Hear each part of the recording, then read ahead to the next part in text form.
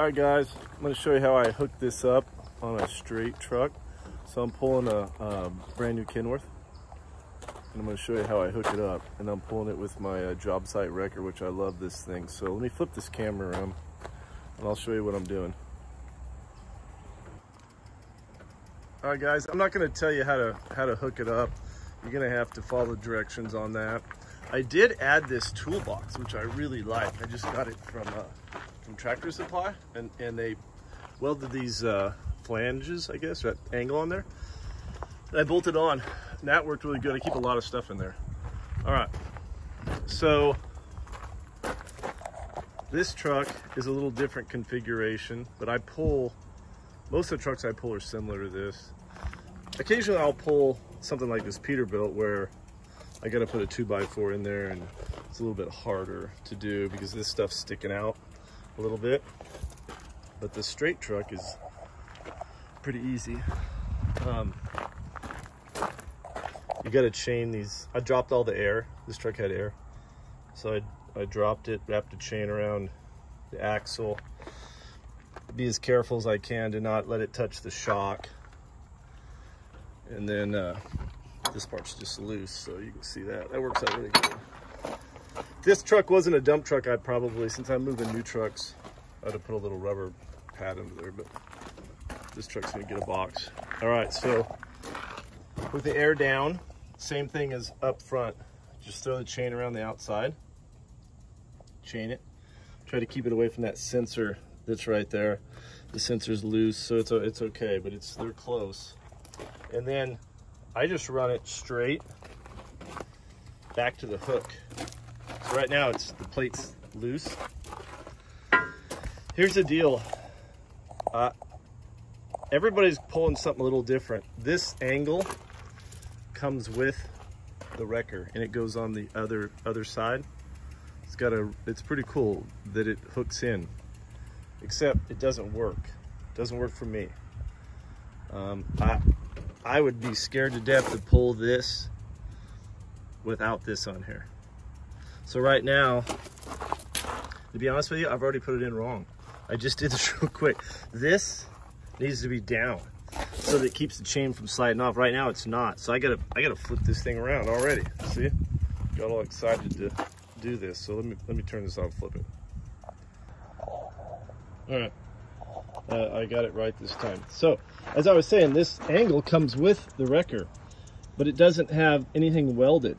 So, I'm pretty scared to have that chain fly off there. So, I guess it's for different applications. But for me, I had to weld this on. First, I didn't want the truck sliding off of it, and I didn't want the chain coming off of it. So, anyway, get your chain put on. It's just loose right now. So, I'll line this up. And then all you got to do is just lift it up, and it'll start to get really tight, and then it'll pull the wrecker right up to it. So it's just now coming off. There it is. It's just coming off the ground, and it's up, and I'm ready to go. Well, besides my lights and some other stuff. So it's off the ground. Now, I'm not done yet. Of course, there's other stuff to do. I gotta run safety chains from here, and I'll run them around the cross member right there, and I'll just have them, they'll just be loose.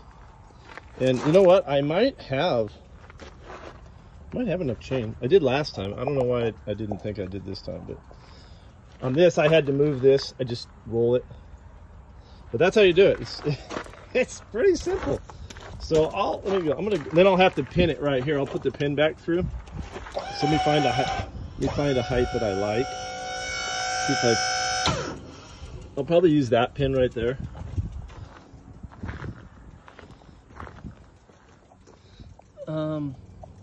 Yeah, I'm gonna go up more than that. There's no reason not to. I can probably get the second pin. Yeah. I can get that pin right there. So as you can see, the truck doesn't really have the ride super good, to be honest with you. It's not touching, but if I remember right, as it settles in, it's probably going to touch it. Maybe I could let it down and get it a little tighter. But it's all about leverage. These are tightest, man. You can make music with those. All right, that's how I do it. I guess if you didn't have this, you would cross them, but see, I can't cross them with that airbag right there. I'd tear that airbag to pieces. I would have to do, shit, I don't really know how to do it. Maybe, I'm sure somebody else has got a better way. Maybe they can comment, but I would probably put the axle up to here, and you could go down and hook across or something, but I don't think that's the way to do it. So this frame is not coming off of here. So it's on both sides. And the chains, as you can see, they're not coming off of here either. What I was worried about is when this turns, so if I'm in a hotel or something, which I'm gonna be, this is gonna come over here and touch occasionally. And you can kind of feel it, you know it's starting to happen. And that's when it moves around a little bit, or it could. All right, that's all I can tell you. Be safe out there. Thanks for watching my video. Oh, by the way, I do not sell these. You can go right online and buy them. They're in North Carolina. So don't call me, I don't sell them.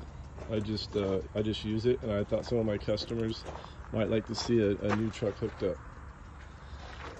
And this is a brand new Kenworth T880 with an extended cab. That's what I do. I'm in the extended cab business. So this is a 10-inch bigger cab on a brand new Kenworth day cab. All right, man, you're up to date. See you guys.